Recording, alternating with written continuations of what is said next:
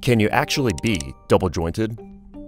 It's an odd question because you first have to ask, what does double-jointed actually mean?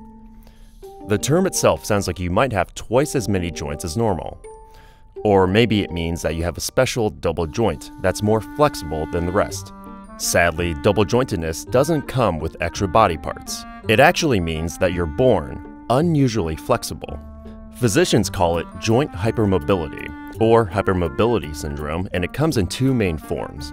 Either the collagen in the ligaments that connects your bones is looser than most, which explains how some people can touch their thumb to their forearm, or your bones are actually shaped differently, especially the ones in places like your shoulders and hips, which have ball and socket joints.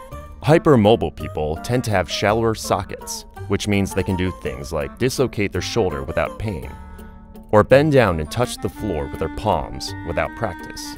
This sort of inherent flexibility can be extremely advantageous for certain athletes, dancers, and musicians. But studies have shown that it may also come with a price. First, it seems to take a toll on the body, raising a person's risk of knee sprains, ankle sprains, and osteoarthritis of the hands and shoulders. But a growing body of research also suggests it can affect the mind.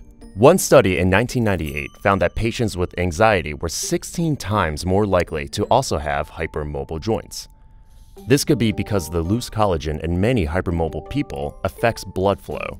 Blood will more likely accumulate in the legs, which puts more stress on the heart for circulation and pushes the body to the verge of fight or flight, which means it takes very little to induce anxiety or panic. Psychiatrist Jessica Eccles of the University of Sussex says, joint hypermobility has an impact on the whole body and not just joints. An estimated 3 to 20% of the population is hypermobile or double-jointed.